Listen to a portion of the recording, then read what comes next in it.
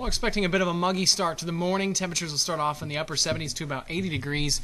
We have a chance for an isolated shower or two, about 20% through around lunchtime, and that chance starts to drop off by then, and temperatures will be heading for the 90s again, but it won't be quite as hot as it's been the last couple of days. Mid to upper 90s for highs, rather than low 100s for those highs like we've seen the last 4 days here in the Brazos Valley.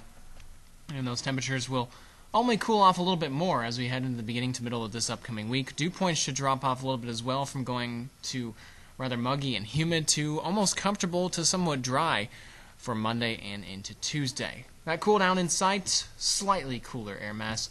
Low 90s expected Monday, Tuesday, and even maybe for some areas on your Sunday afternoon, but the heat should be out of here at least for the time being, at least the extreme heat we've had the last several days. That frontal boundary moves through, maybe a stray shower in the morning, even through about lunchtime. At best chance looks like it's going to be west and southwest of the Brazos Valley tomorrow afternoon and evening into your Sunday night. Your 7-day forecast, low 90s through Tuesday, and then upper 80s for highs by the end of next week, and rain chances do go up to about 40%.